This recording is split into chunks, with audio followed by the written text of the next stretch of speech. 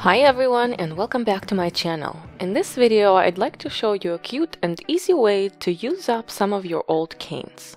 You will need a light colored clay for the base. I'm using some scraps from other projects. Roll out the clay. I'm using setting number 2 on my atlas. Use a sponge and a piece of paper to sandwich the clay in between them and then imprint the texture with the roller. The textured side will be the back of the earrings. With a teardrop cutter, cut out the two shapes. Smooth out the edges on the sides. Usually I turn the shapes with the texture side towards me and carefully smooth out the edges with my fingers. This greatly reduces the amount of sanding you might need to do after baking.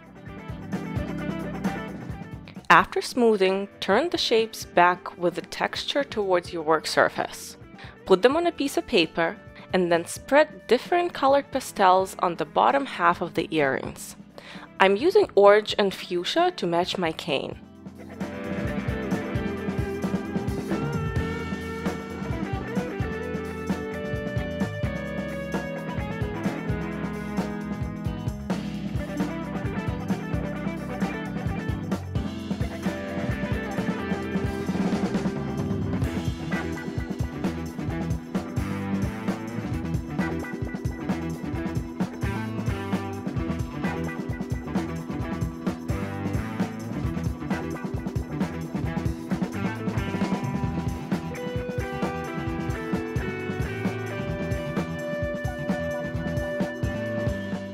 To make the little doors, use some brown clay rolled out on a thin setting. This was number 6 on my atlas.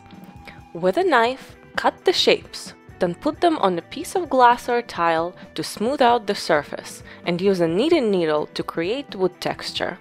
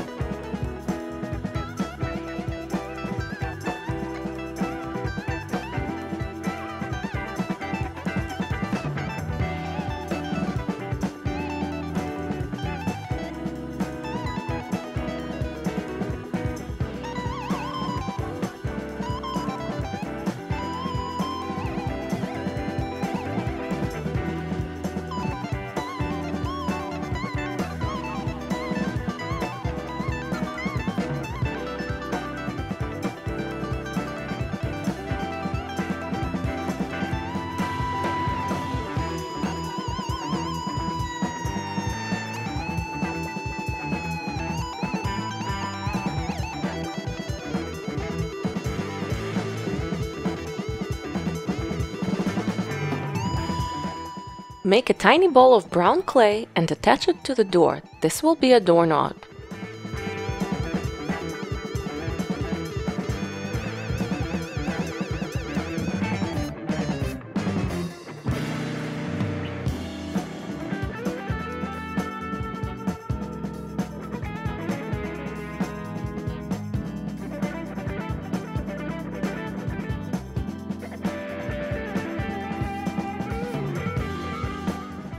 Put a small amount of liquid clay on the earrings. We need it so the doors stick to the base, as the pastels create a barrier between the two pieces of clay. Attach the doors to the bases.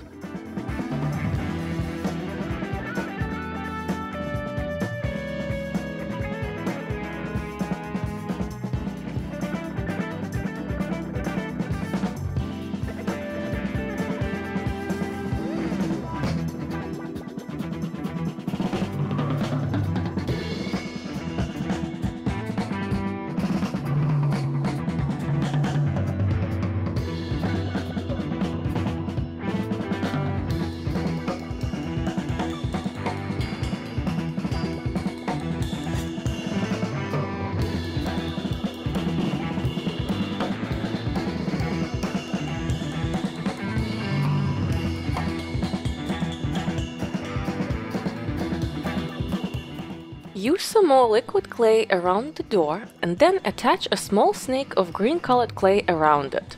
Cut the excess and poke it a bit with a needle to imitate moss.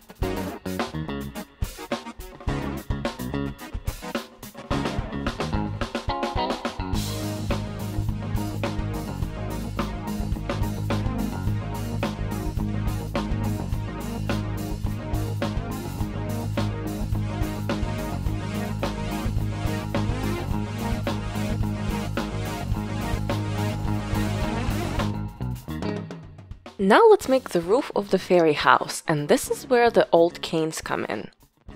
Cut the necessary amount of petals, warm them up between your fingers, and then arrange them.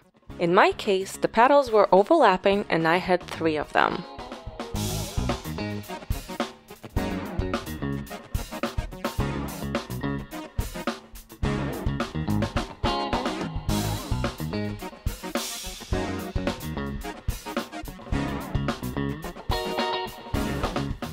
When you have the petals arranged, squeeze the tops of the petals together and with your fingers gently stretch that section up.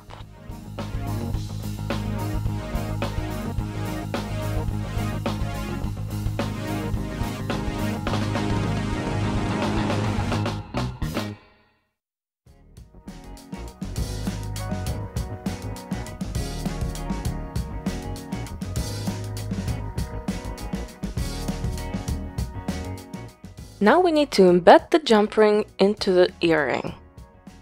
If you have a jump ring that opens up, make sure that part of the ring is the one embedded in clay.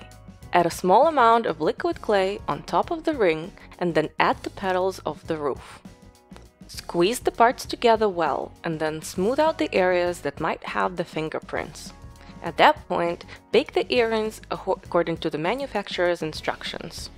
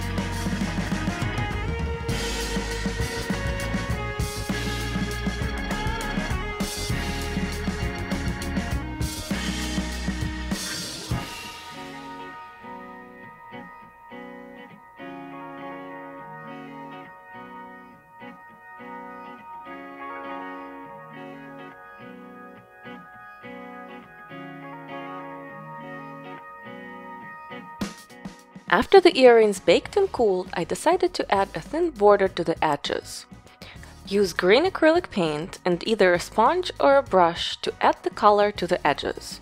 Let the paint dry and then use a thin layer of varnish to seal the surface treatments, and then add the findings.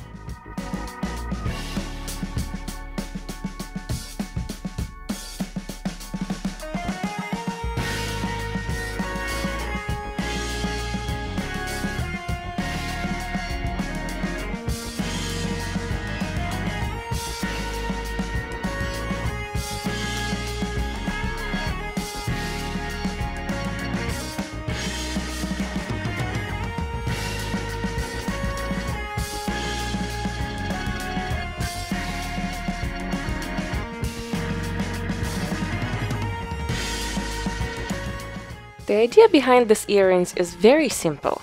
See what old canes you have. They could be just regular skinner blends. They don't have to be complex canes. This has so many possibilities and so many different color options. Don't forget to like and subscribe, and thank you so much for watching. Till next time.